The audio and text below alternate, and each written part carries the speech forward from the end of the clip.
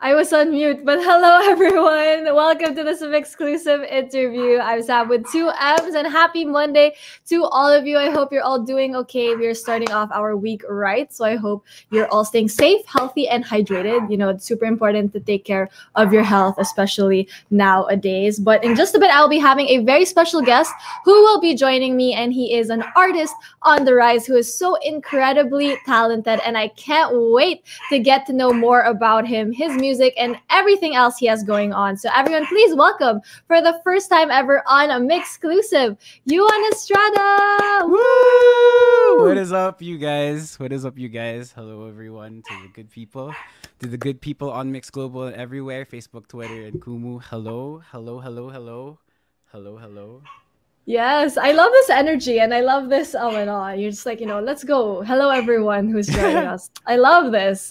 Thank you, Yuan, for joining us today. We're so excited to have you. Guys. Thank you guys for having me on here. Thank you guys for having me on here. Of course. I mean, yeah, and we're also honored because I can't wait to get to know more. Like I said in my intro a while ago, to get to know more about you and of course yung music mo. But before we get to talking about music, which I'm sure is gonna be a lot of fun, how have you been? What have you been up to these days? I know there's a lot of things going on, no? But how have you been through it all? I guess it's been really hard, because for a while, have you guys ever had those feelings where your life was just on like autopilot, where where you kind of wake up every day, you go to school, like it kind of just normalizes after that. But when the pandemic hit, you just have this whole feeling of like what am I gonna do with my day, because I have all this time now, but then you kind of feel a bit bored because you can't do the things that you want to do. Like you can't really hang out with your friends or like go to gigs or anything really. So I kind of felt sad about it, but I've been doing ways to remedy that, and it's basically all I've been doing. I've been playing games. I've been listening to way too much K-pop. Let's go. Way too much K-pop. Yeah, we about to paint the town. Hey. Yeah. I've been also obviously school, like I'm almost done. And and I did this remix too, which is super cool. You guys should listen to it. Oh my gosh. So that's a lot, no, going on. I mean, I can totally feel yung parang autopilot thing, especially in the last year and a half. Like, especially because you have to do everything at home. So it feels very like, okay, this is what's happening in my life. I don't really know what's happening also at the same time. So everyone is kind of feeling. It's crazy. Diba? It's, really crazy. It's like ang daming nangyayari pero also wala at the same time. Diba? Parang ganon. And I feel like a lot of people can relate nga to that. And aside from that, you said, you're still going to school, which is great. You're almost done. So, kaya mo yan. Let's go, Juan. Let's finally. Do it. Diba? I know that's, especially with online school, I can imagine, no? Sobrang hirap nun. It's really difficult. It's really difficult. Yeah, how has it been? I saw or I read that you were actually taking music production, if I'm not mistaken. Yes. So, how has that been? Music prod has been like for me like such an amazing experience, because like honestly before when I because like in way back in high school I tried like when I was in Zabel, I tried starting to make my own stuff, but I felt like I wasn't doing it right, or I didn't have like a clear idea on what I was doing. So the minute I got to music prod, I think it just all made sense because like of the people I met there, all my profs there, like like a big shout out to them because I really learned a lot about this industry and the tools that make it great, and like developing my own tools as well. So I'm really thankful for that experience. Yeah, I miss school. Yeah, like actual school, no? I can imagine, like especially being in a course like music prod that's very collaborative, diba? It's very creative. So I can imagine like actually going to school must have been like the energy must have been so different also, and having to do it online. How's that been, like, no? Yeah, I mean it's such a big difference because obviously like you can't really use the facilities that have the equipment, because like a lot of us sometimes could be could be very low on equipment, like we wouldn't have like those big like studio mixers Yeah. where we could like touch the mixer and stuff and just do most of the mixing there, and then like some of the, and then like I guess a lot of the things I had to learn online didn't really like resonate with me for a while, because I'm not there. I'm not immersed in the environment as well. So it became really difficult to some point. But you know, I'm still fighting.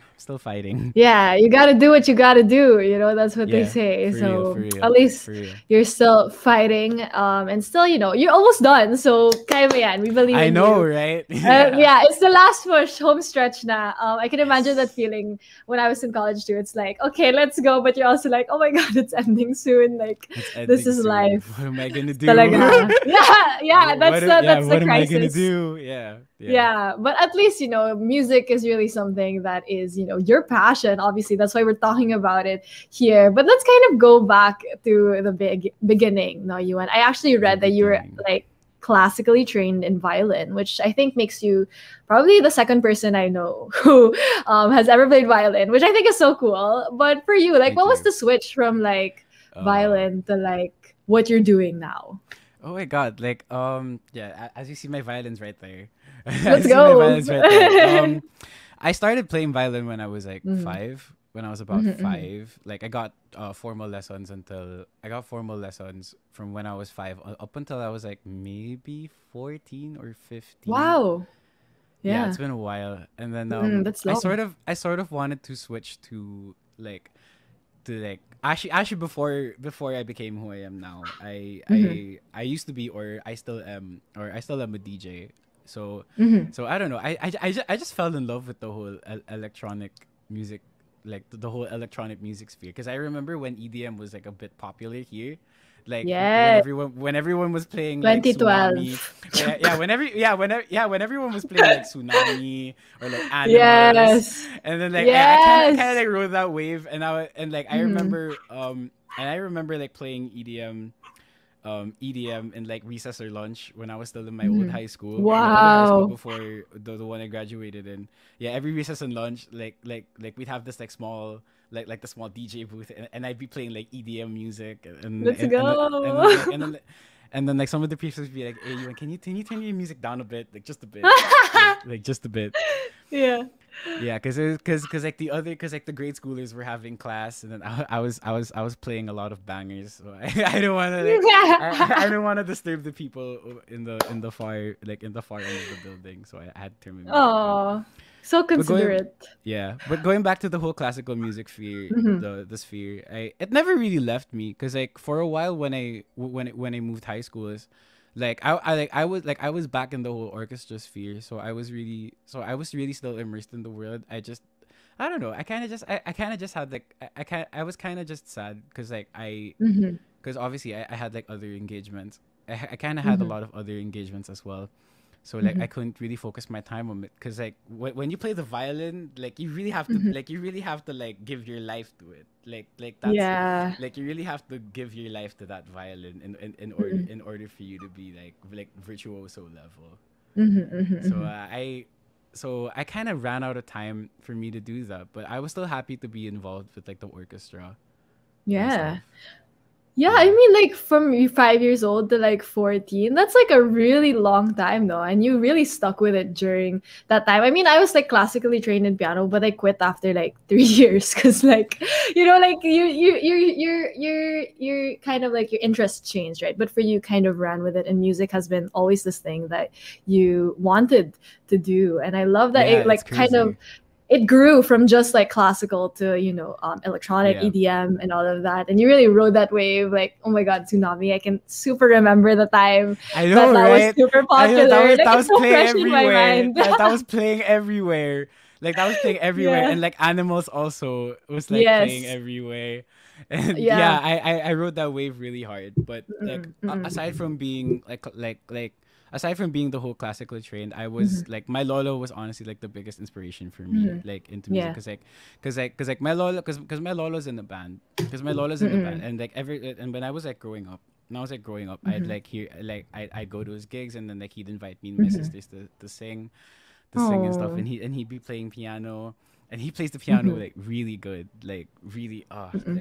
like he's so good with the chords, and like Yeah. honestly, I give him a lot of credit also, because I listened to good music also growing up, like Mm-hmm. like all the Earth, Wind and Fire stuff, ABBA, Yes. yeah, Mm-mm. and like also some of the Manila Sound stuff as My well. little sound. Mm-hmm. Yeah, Manila Sound. Yeah.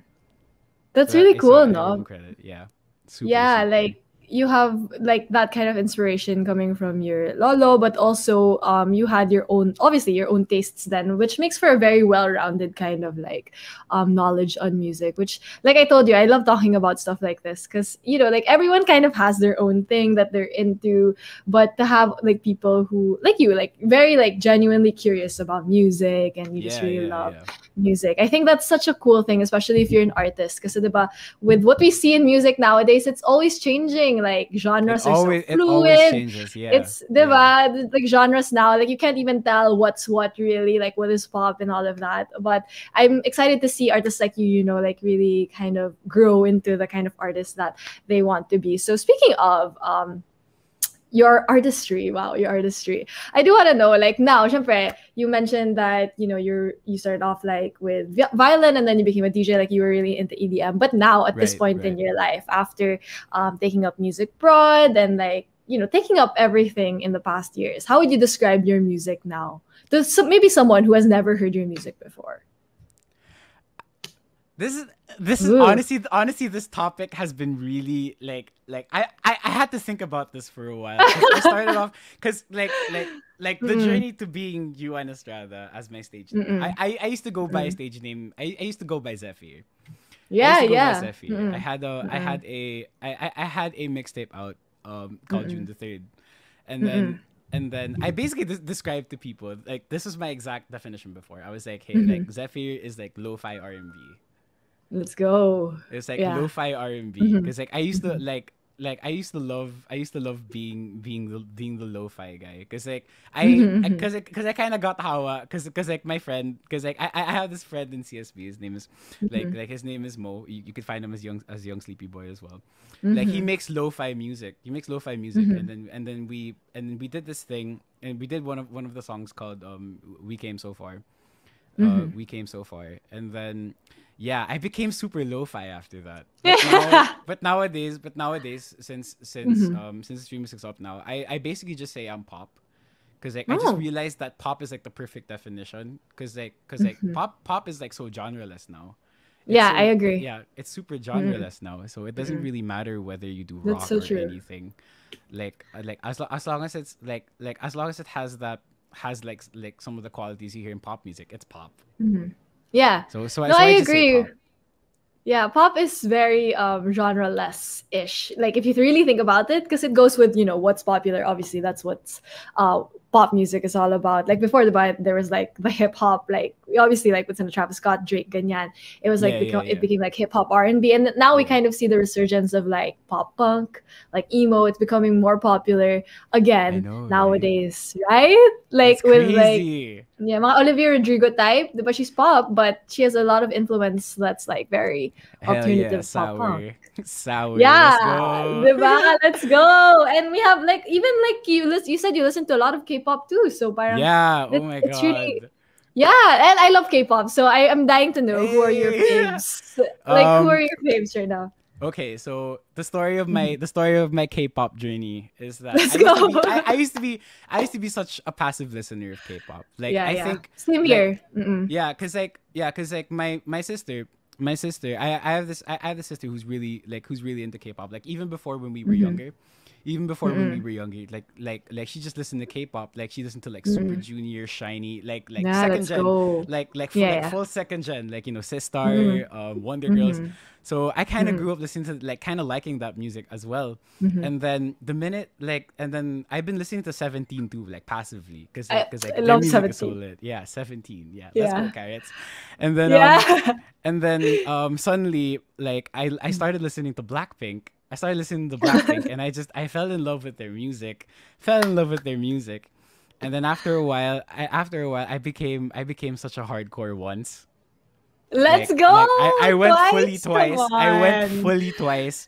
Yes. And then like a couple after I started learning about other groups like Red Velvet, so I became a Revelove, and then recently I became an Orbit.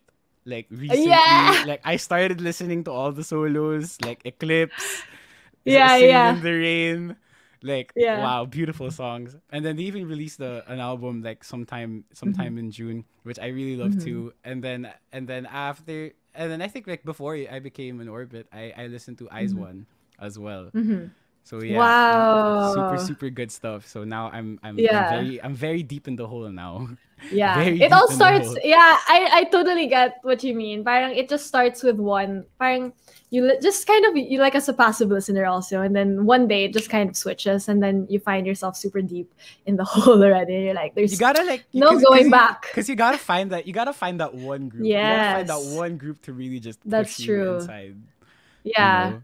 Literally they'll be like, okay, bye, yeet. They like drag you inside. So like Yeah, that's it. it's I crazy. super relate to you. But I mean, having like what I said, a well-rounded kind of taste in music, I think also helps artists like yourself, kind of like, keep up with whatever's going on with music and like what other people are doing also with the music, especially K-pop, diba? Ang dami nilang ginagawa with their Yeah, I feel that. music. I It's so feel that. diverse. Yeah, Diba? Like so diverse I also. really feel that. Mm-mm. I really Mm-mm. resonate It's with that. really diverse. So I think I find it so cool. Like I'm like geeking out over how much you love music. Okay, Also, I yeah, feel like I yeah. love I it. mean, it's the I love it a best. lot. Yeah, me too. So that's why I want to know, like, also for you, Yuan, how is it like when you create your own songs then? Especially like you said before, you would make your own songs, but you never really knew until like you took up music prod, right? So now, Yeah. like, what is your process like when you create your own songs? I guess usually because I have this random thing Mhm. where like I sing something or like I sing a beat, Oh, like it's really? yeah, or like I sing a beat, Mm-mm. or maybe I just like I just think of a melody, and then I start, and Mm-mm. then once I feel like I have a melody that once I feel like I have a melody I want, like Mm-mm. I just go into my DAW and start like and start mapping out like the beat, the chords, Mm-mm. everything. And then Mm-mm. after that, because after that, like it's so, because sometimes it's so hard to write, like like even when you have like a rough melody in mind, but like it's that kind of feeling where like you don't know the words yet, but you kind of Mhm. know, where you want it to go. Mhm. Mhm. So you kind of just, so I try to build around that structure as much as I can. Obviously if I feel like I need to change it, I'll change it, but majority of the Mhm. time I just go with, that melody that I think I want, and then just change it up a bit Yeah. later if I need to. Oh, that's so cool. So do like melodies just come to you like randomly? Is that a Yeah, thing? yeah. Oh, really? And like a lot to and like a lot of that, and a lot Mhm. of that melody, and like a lot of that crazy like spontaneous melody, like Mhm. goes to, I guess, how much I listen to music and Yeah. stuff. Like every day I always have I always have like songs that I play, Oh, yeah. and then suddenly like inspiration just strikes, and I'm just like, okay, Mhm.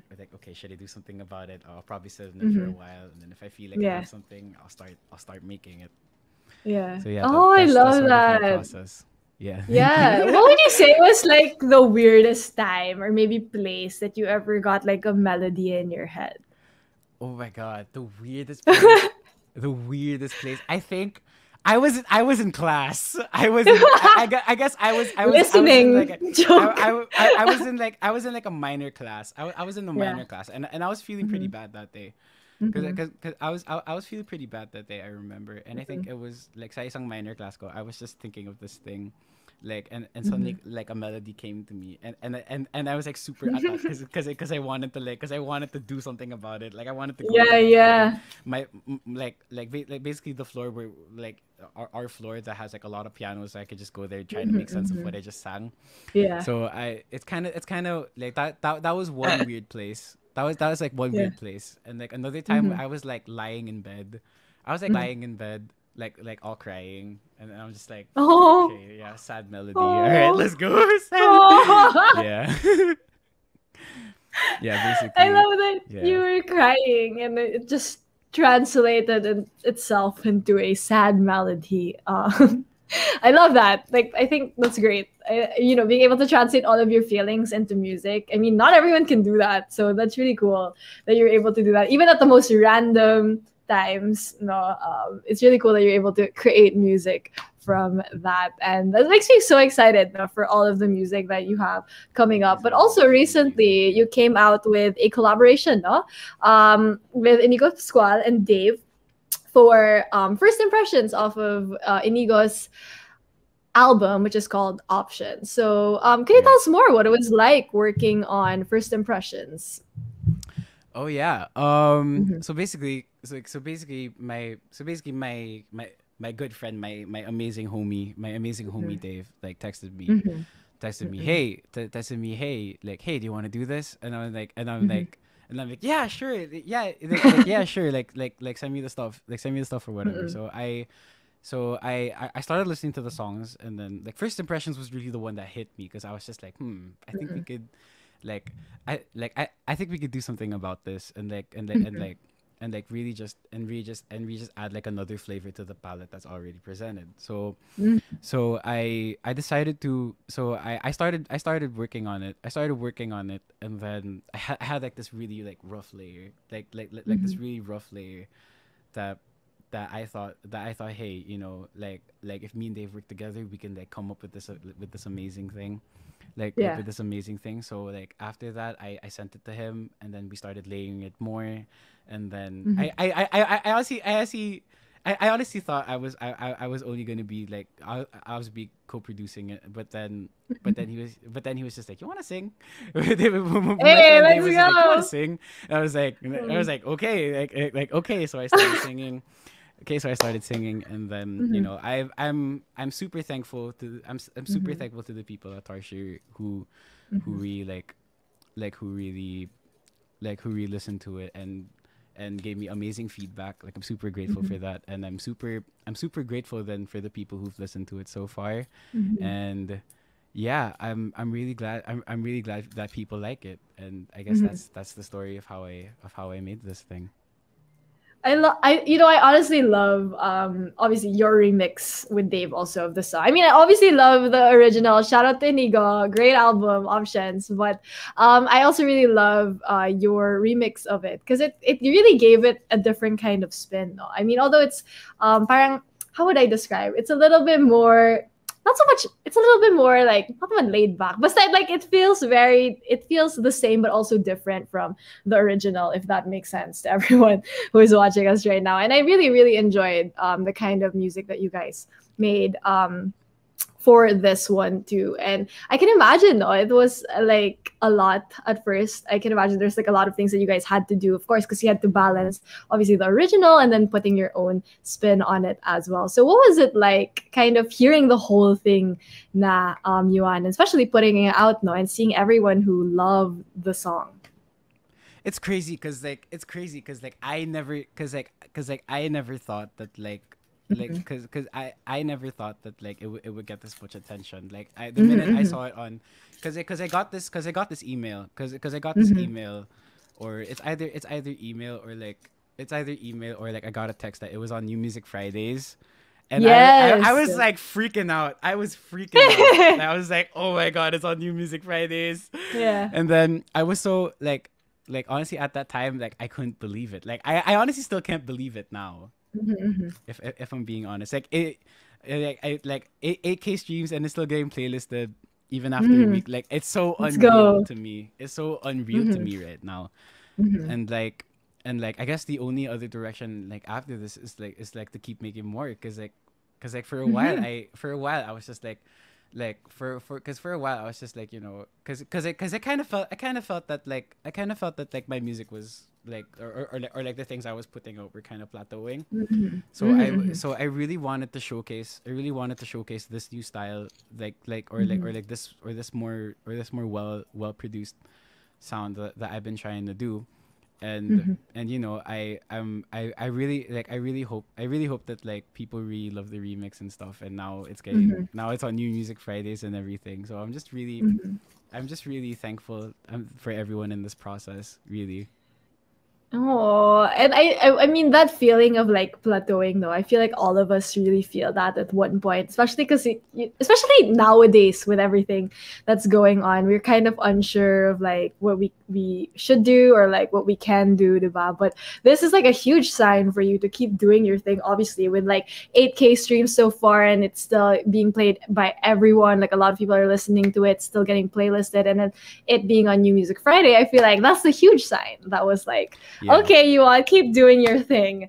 I gotta give the biggest credit though to my homie Dave also. Like, because honestly, the way I met him, like, cause like I have this really close friend in my new high school, like the one I moved to before I graduated, and then like and like he was her cousin. So we kind of like got together. Oh, wow. And you know, I really wish I could meet him in person though. He's in Singapore and I'm in the Philippines, so. Oh, Yeah. wow, you've never met Pa, Yeah, like ever. we've never met in person. That's why I really want to like I want to meet this That's person, wild. man. Like I'm super like dude, let's keep doing this, man. Like Dave, Yeah. shout out Dave. Dave, if you're watching this, dude, like Yeah. let's do Shout this. out Let's to do this. Dave. I mean, that's really cool, no? Being able to work with someone even though you've never met like in real life. It's really a testament to like the internet is great. I mean, Music, if, you know, music used responsibly. connects everyone. Music Yes. connects everyone, man. Yes, that is Yeah. so cool. I love that. And the things that you're able to do, no, kahit na there are like actual geographical restrictions is so amazing. So to everyone who's watching, don't forget to stream First Impressions the Remix by Yuan and Dave, but also Inigo Pascual. It's available on multiple digital streaming platforms. You can also check it out on YouTube. So we're so excited for everything that you have planned and the things that you want to do, especially after this, because I might kind of like reawaken the kind of music that you want to make. So what else can we expect coming from you, Yuan, after this? I got an EP that I'm working on. Like I just had to I just had to scroll Yay. through like my thesis panel and see what they thought of it. And see what they thought of it. So yeah, I'm continuing to work on that EP. Maybe it might come maybe late this year or maybe early next year. So, you know, I'm probably gonna make an announcement on my Instagram or on my Facebook or wherever. There you go. But you said like you had to screen it through your thesis panel. Yeah. Yeah. That was basically my that was basically my that was basically my thesis, because like in like in my course you can do a you can do an EP as your thesis. So Oh wow. Yeah, I basically made the songs and then I showed them the songs and then and then once it was good to go, I'm going to take some more time to make it even better, and then after that I'll release it, and you know, hopefully you guys will like it. Oh my god, that's crazy. Like this is your thesis, but it's also gonna be your EP release also.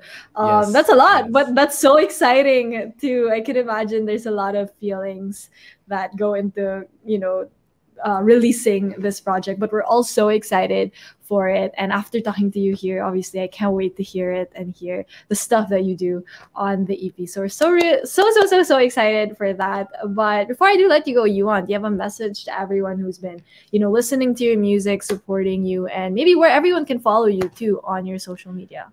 All right.